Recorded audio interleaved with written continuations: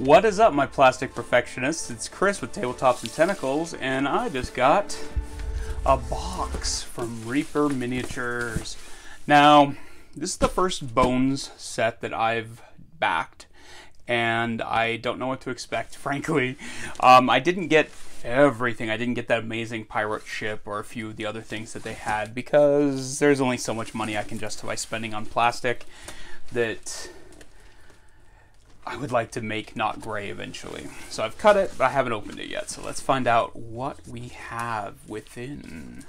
I genuinely don't remember exactly what I backed. It's been a long time. There's, I guess it's sort of an air pack.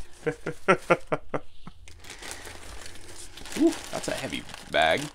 So this is the Encounter at Mandopar Pass, which is Yetis, I believe, if I remember correctly. Henchwoman. Full Moon Fever. Sack of bases. Arakath the Ancient. Oh, that's the giant spider. That's sweet. We've got Sophie's Lucky Dice. We have the Townsfolk one. I'm kind of excited about that. I love NPCs for some inexplicable reason. The Dwarf King's Crypt. I don't think I got any like the big dragons or anything either, but I'm okay with that. Brinewind is something I'm very excited about. This is the Brinewind Extras. And then I also got the Brinewind box itself. The Chronoscope box, which I'm also excited about because this will fit nicely into my skirmish game I'm working on. And then the core set itself. Looks like there's a few other random little pieces in here. Got Reapercon, Return to Brinewind, a paint thing, which is cool.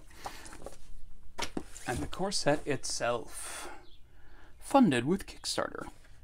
Yeah, like $3-4 million funded.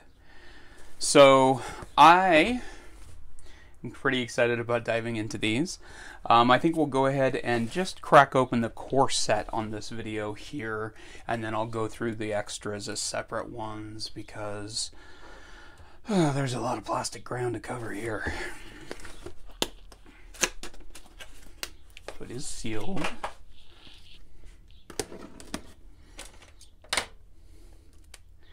It's weird that it says this Reaper Bones 4 core set contains over 150 Bones and Bones Black miniatures.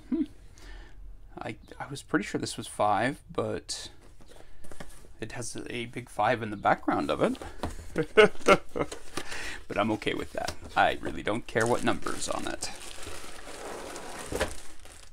Ta-da! Sack of plastic. So what this is a sack of responsibility, honestly. I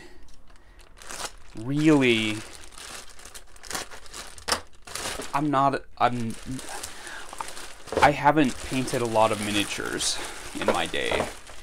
And so this is going to be sort of a challenge for me. It's going to be interesting because I would like to not have a big pile of empty blank plastic floating around by the end of, well, I don't know, like 7 years from now. So frankly, none of this is going to be that exciting to anybody. It's just a bunch of rattling plastic and some clear ones.